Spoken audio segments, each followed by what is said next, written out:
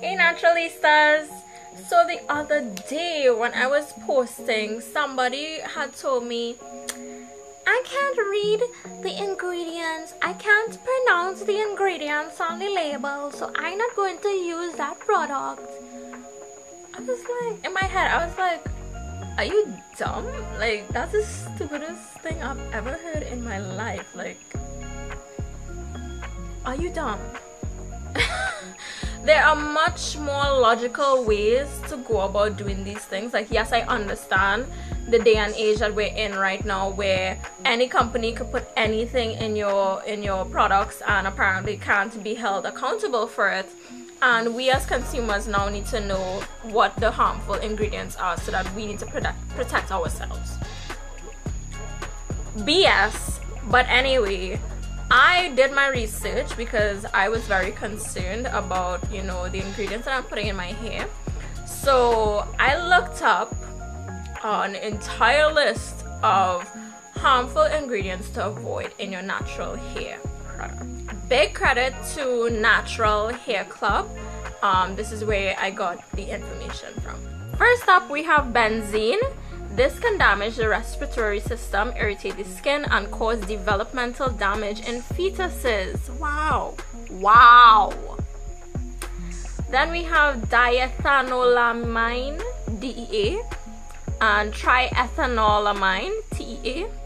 By the way, just like sorry in advance for my pronunciations of these things, because could you really do better? No, I did not think so. So bear with me. Right?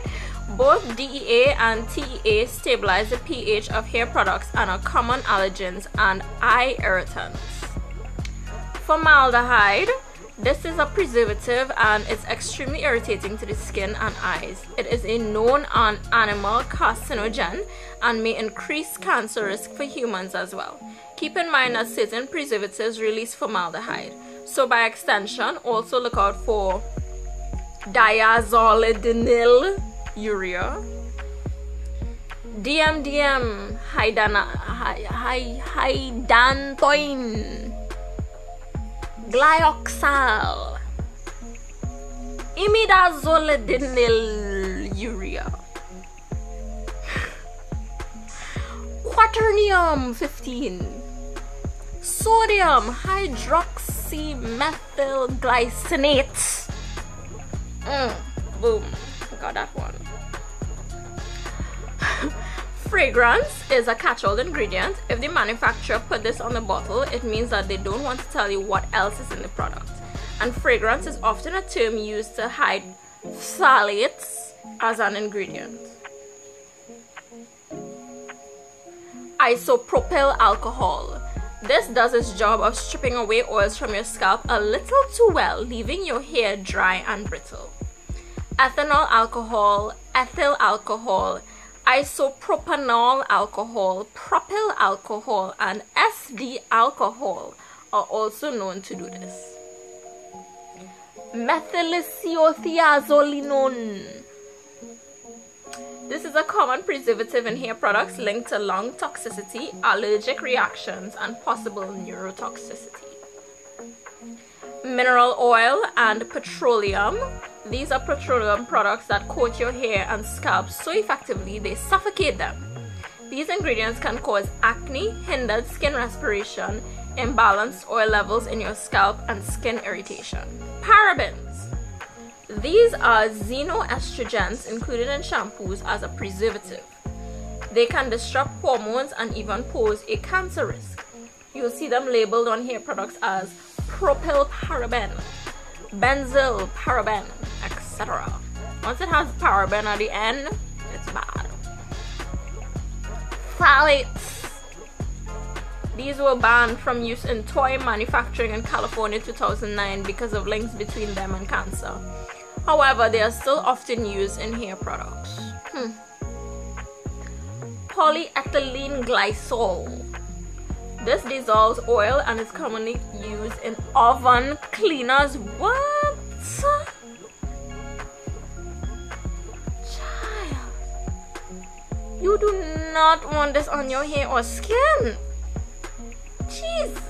It strips away moisture and nutrients and is also a possible carcinogen. Retinol is very common in skin and beauty products but has potential associations with developmental and reproductive toxicity. I don't know why that was so hard for me to say. While it is usually safe to use, it might not be safe to use during pregnancy. Retinyl palmitate. This is considered a gentler version of retinol, but it is often added to personal care products in greater concentrations than retinol in order to be effective. It still has potential associations with developmental and reproductive toxicity and has been found to enhance photocarcinogenicity, heightening the risk of cancer when exposed to UV rays. Sulfates. These strip oil and dirt out of your hair so well they deplete the natural sebum that moisturizes your hair. While sulfates can be beneficial for hair that gets oily quickly or has looser curls, they're usually a no-no for naturally curly hair. Common sulfates include sodium lauryl sulfate, sodium laureth sulfate, ammonium lauryl sulfate, etc. Once it has sulfate in the name, it's pretty bad. Synthetic colors such as DNC Red 27 or FDNC Blue 1, these are derived from petroleum or coal sources. These synthetic colors are suspected to be carcinogenic, skin irritants, and linked to ADHD in children. The European Union has banned the use of these ingredients, which is a big red flag. Toluene. This is a solvent that can dissolve paint and paint thinner, but it is also used in some hair color or bleaching products. The frick? This chemical can affect the respiratory system, irritate the skin, and even cause developmental damage in the fetus if expecting mothers are exposed to it. Commonly labeled as benzene, toluol, phenylmethane, or methylbenzene. Triclosan is a common antimicrobial chemical used in personal care products, but it is also a known endocrine disruptor and skin irritant. Jeez and frickin' ages, it's like you can't even live anymore. So I was very concerned about this list and I checked several of my hair products against it. So the first product I looked at was Aunt Jackie's Curl Boss, and thank God this does not have any harmful ingredients according to the list that I have. Then I checked my entire line of Suave natural hair products, and what I noticed in reading the products ingredient list itself is that most of these products in the line actually share a lot of similar ingredients, and thank God the only ingredient that was harmful was fragrance, and I don't think that they're trying to smuggle any bad ingredients there. What I was surprised by though was Blue Magic. This has petroleum products in it as well as mineral oil, so I don't think I'll be using this anytime soon. So Naturalistas, have you checked the ingredients on your hair products to see what you're actually putting in your hair? Make sure and check it out and let me know what you find in the comments below. You know, I always love to hear from you naturalistas, but please be safe out here, especially in this kind of industry. Anyway, if you like this video, give me a thumbs up. Remember to subscribe to my channel, and I'll see you naturalistas next week. Later.